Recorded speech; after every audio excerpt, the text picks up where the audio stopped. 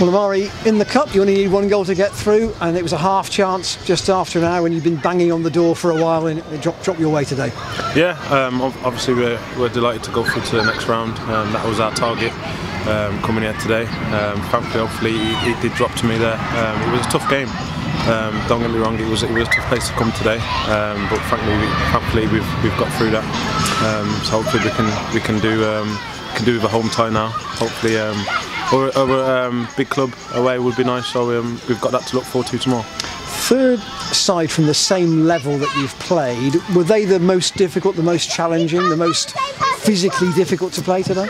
I think they've all been pretty similar, to be honest, in their own way.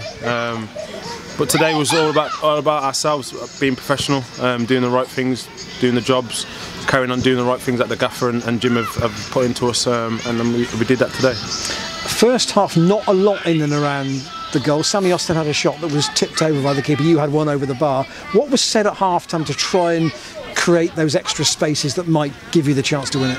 Yeah, we just said we'd be patient. We tweaked it a little bit at half-time, and yeah, just be patient. We knew that they would tire, and eventually something would drop to us, and thankfully it did for myself.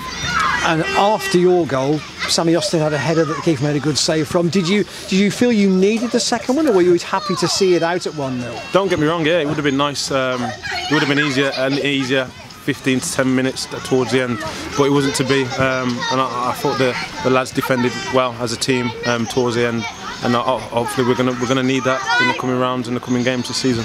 Well, you've had, I think, a steady supply of goals in the Cup. You keep that going, that's great, but you'd like some goals in the league, wouldn't you? Yeah, I think as a striker, you only can play what's in front of you, and I'm just taking each game as it comes.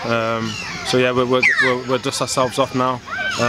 We'll enjoy the draw tomorrow, and then we've got to get our heads down and dust ourselves off for the league game on Saturday.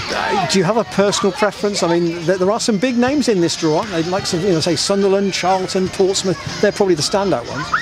Yeah, I've been here before. I've been to the fourth round, luckily enough, twice in my career. So I think it's nice for some of the lads that haven't been there to enjoy that element of getting a draw and maybe have a big tie. But I think we've just got to try and enjoy it, and hopefully try and get to the third round, get a bigger club, get a Premier League club.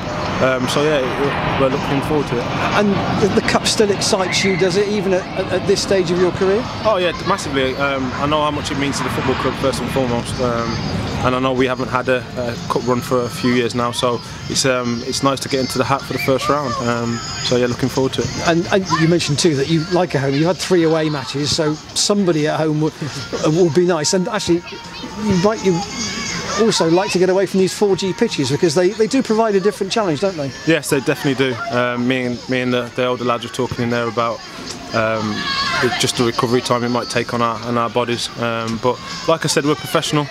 We know what was to come, and we was professional today, and hopefully we can stay away from these 4Gs until the league. But yeah, we'll see what comes.